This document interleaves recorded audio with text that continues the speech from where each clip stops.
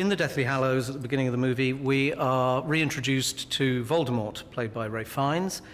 and his makeup is effectively unchanged from when we did it on the fourth Harry Potter, which is a very intense, time-consuming makeup. Okay, if we hold on Ralph's face at this point, you can see quite clearly the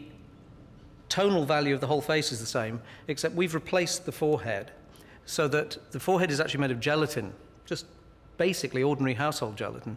which is translucent, but it enables us to cover up his own eyebrows because he wouldn't want to shave his own eyebrows off.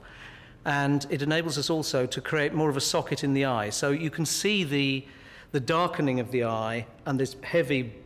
ridge bone across the top, which changes Ralph's face quite a lot, but it gives us much more of the Voldemort quality. It also accentuates, if you like, the smoothness of the forehead and the baldness of the top of the head.